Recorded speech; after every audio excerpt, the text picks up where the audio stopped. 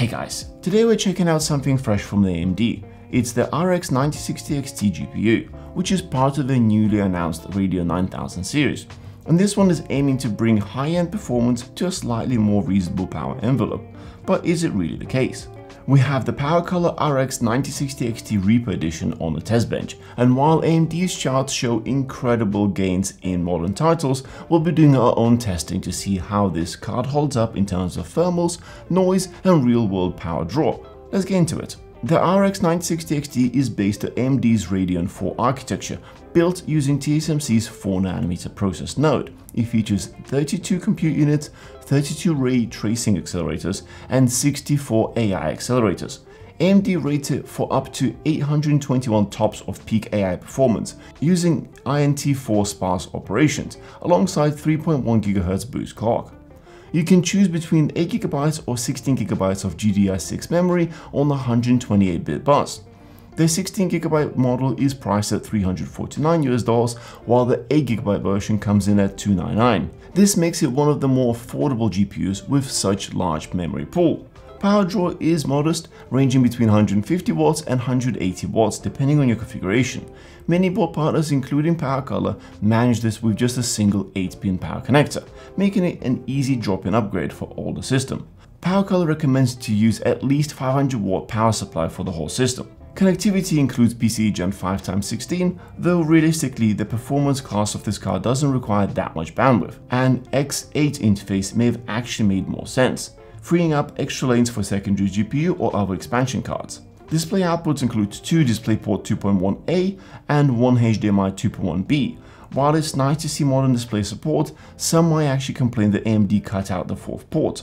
Realistically though, for a card in this class, 3 is more than enough. Most users will only use 1 or 2 displays anyway. There's also the new media engine with full support for AV1, HVEC, H.265 and H.264 encoding and decoding. Plus AMD has baked in a range of AI-powered features from upscaling to frame generation.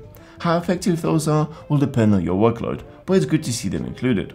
Now let's talk about the card itself. This is the PowerColor RX 9060 XT Reaper.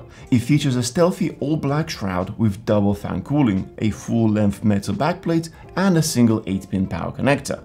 It also features 0 RPM fan mode for silent idle operation. The cooler is compact, fitting nicely in most cases, and should offer the thermal headroom needed for the 180 watt spec. So let's get into that, but just heads up, this video is not intended to cover every game. The focus is specifically on the performance of this card and how its cooler handles the load. Right off the bat, in the long TimeSpy Extreme loop, the RX 9060 XT pulls an average of just over 160 watts, which is impressively close to the RX 7600 we tested previously. But where 7600 averages 32 FPS, this card delivers 46 FPS, putting it slightly behind the RX 7700 XT, which comes in at 49 FPS. Compared to the AMD's 9070 XT from earlier this year, which nearly doubles the performance at 91 FPS, the 9060 XT clearly belongs in a different tier.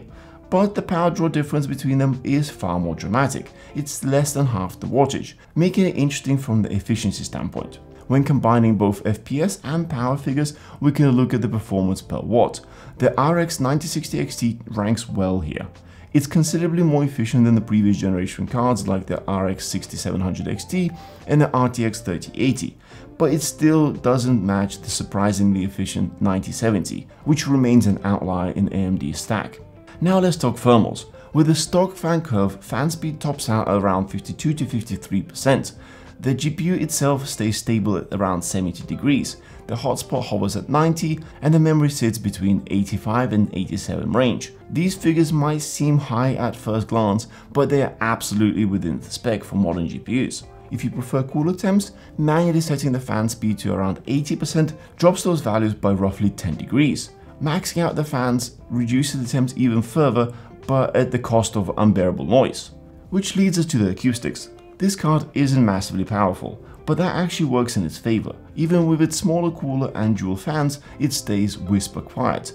it's below our room noise floor at 37.9 dBA in the stock configuration. I couldn't detect any call whine either, even with my ear right next to the test bench. Bumping up the fan speed to 80% raises the noise to around 46 dBA, 90% to around 48.3 dBA, and at 100% it hits 52.2 dBA.